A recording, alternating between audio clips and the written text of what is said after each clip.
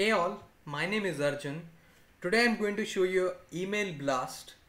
So this is an Excel VBA tool used to send email along with attaching the files to the users. That may be around like how many users you have, 200, 300 or whatever may be the count. So in that case this kind of tool is useful. Just by one click you can send all the files.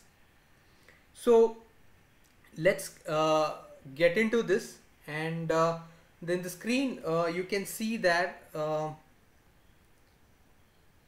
column B, and I'll show you the that tool. There is a send button over here, and these are all the columns where the first column is the email ID. So this is a user's email ID. For example, I have given like 26 users name right now, and then the column C is who should be in CC. This is to keep someone in CC, you have to mention their email IDs over here.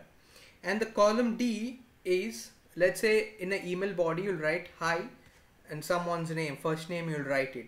So that is the first name should be in the column D.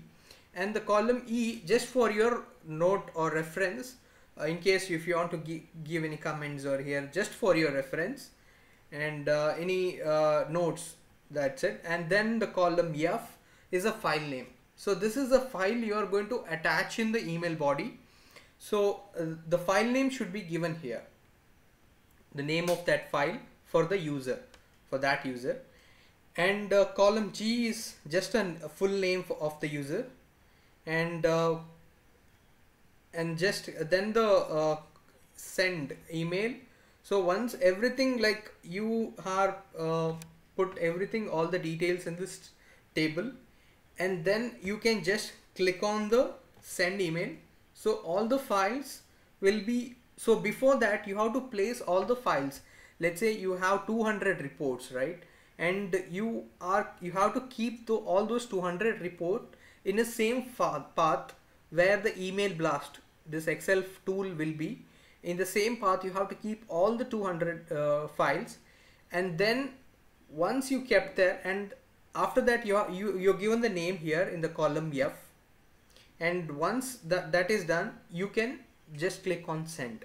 So what VBA will do, VBA will go to that file location and it will search for the name from the based on the column F file, and it will pick from there, and then it will write the for the first part will be the, let's say the body, the email body. Let's say if I consider that subject, so subject will be taken care in the VBA part.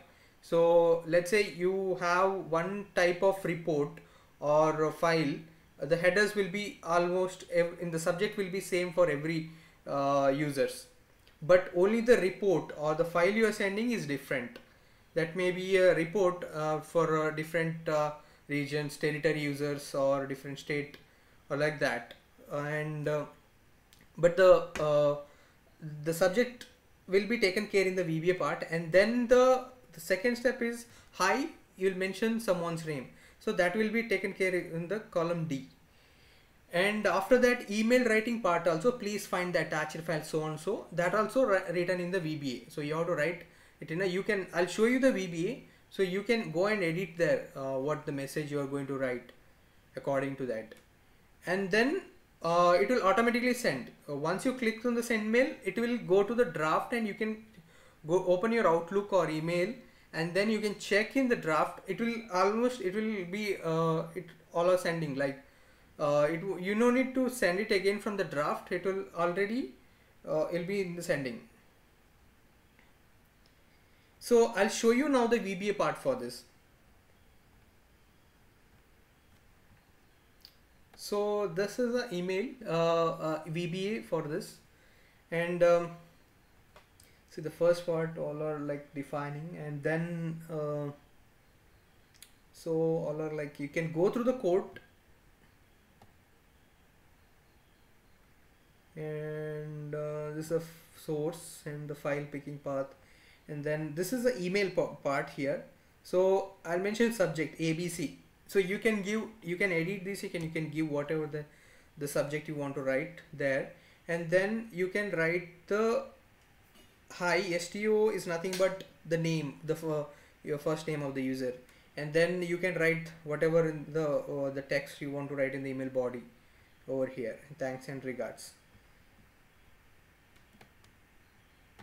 That's it. So I'll attach this. I'll give the link for to download this file below the description below.